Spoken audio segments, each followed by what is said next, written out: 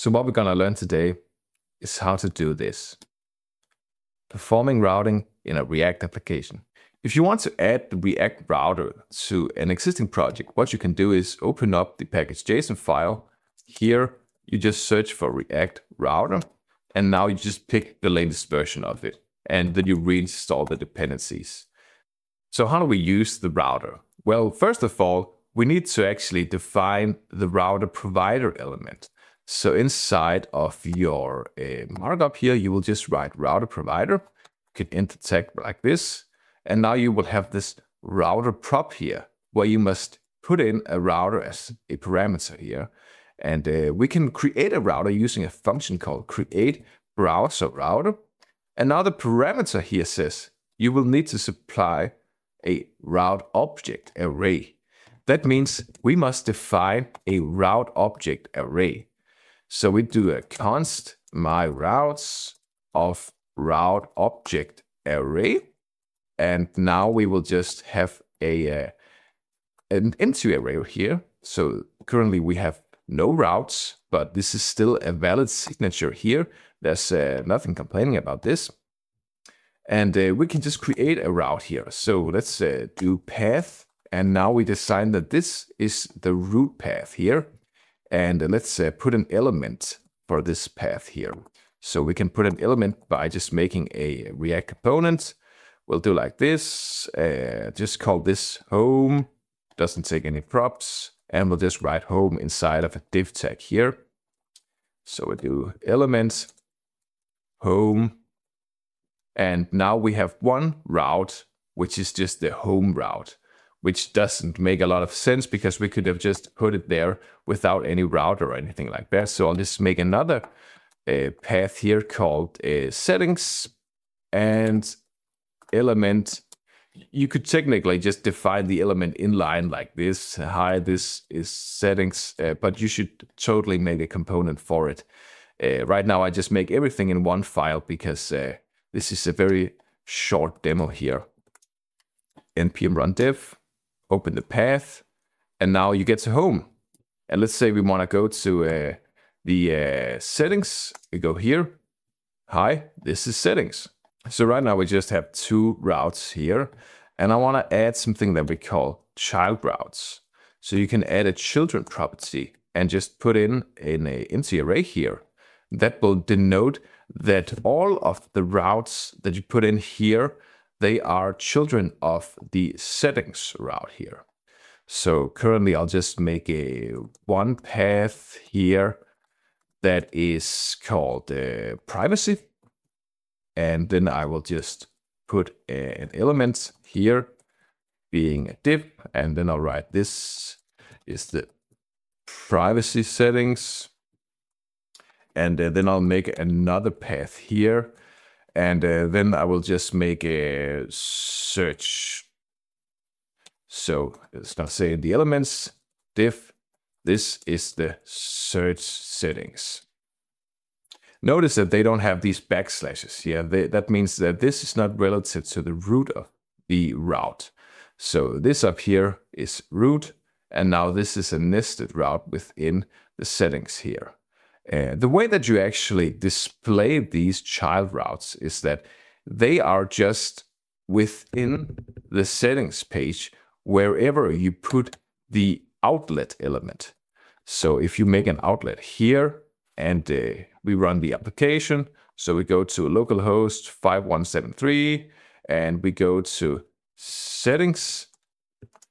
This will still just display this settings. If we then go to privacy, it's going to say this is settings, this is privacy settings.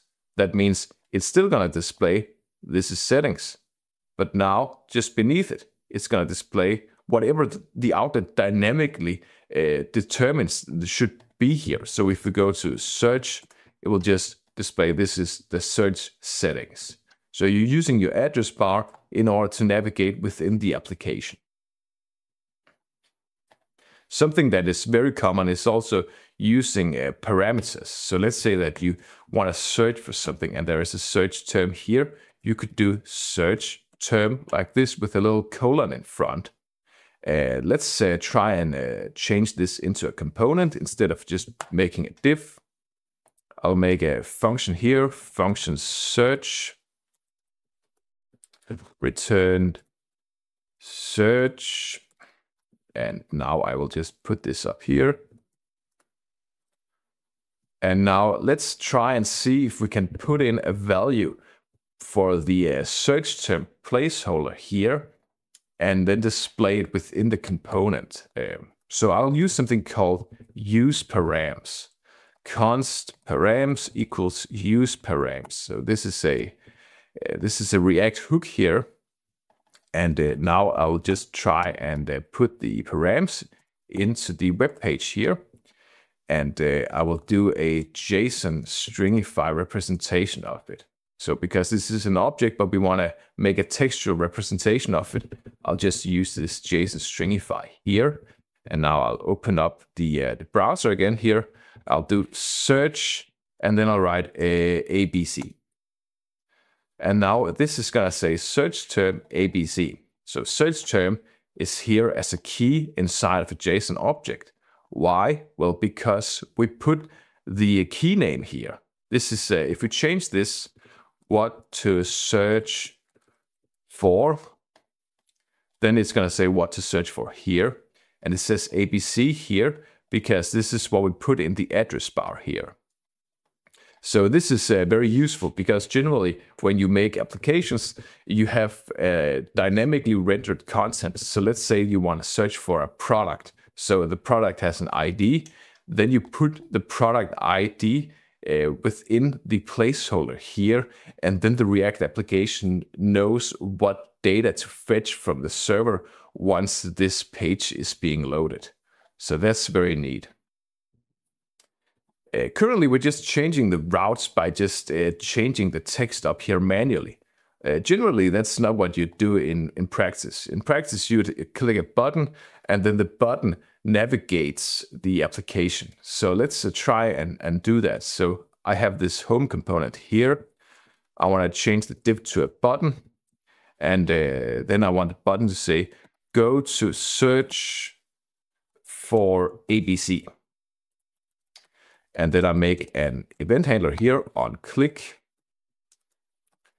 And I just make a little arrow function here. And then I will use another hook called use navigate. I will write const navigate equals use navigate. And right now it says this is not in usage. That's why there is a little squiggly line there. I'll write navigate. And now here you can just put in a term. So you could do search, or it was like settings. No, it was,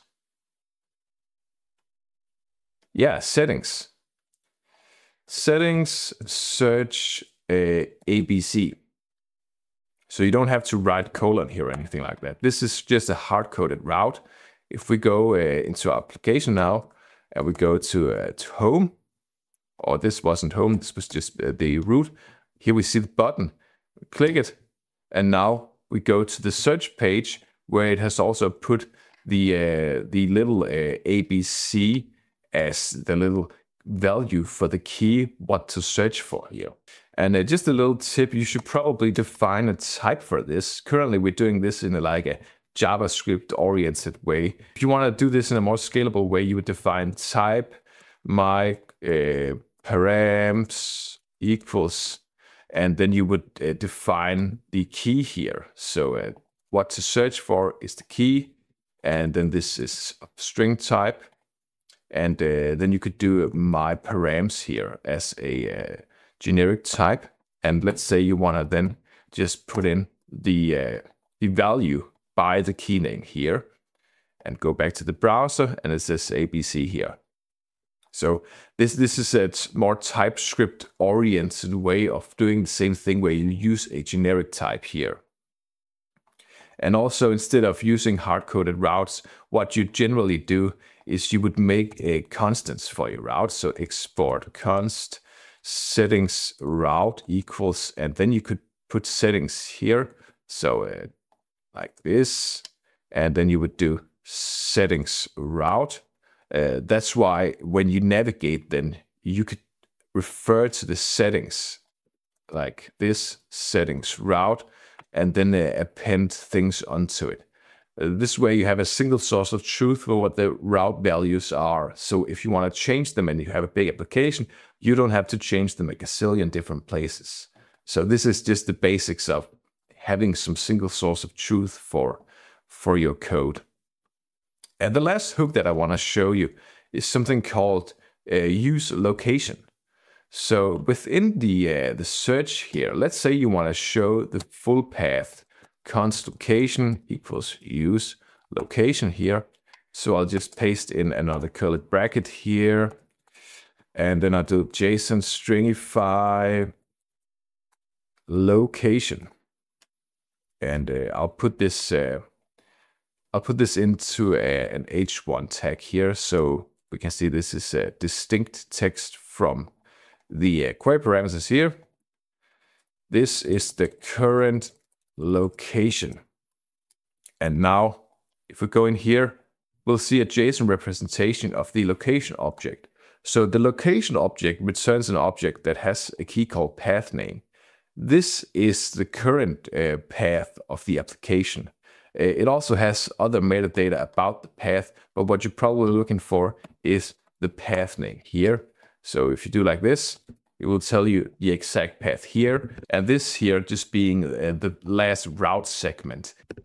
So this has been the basics of using the React Router version 7 in the data mode.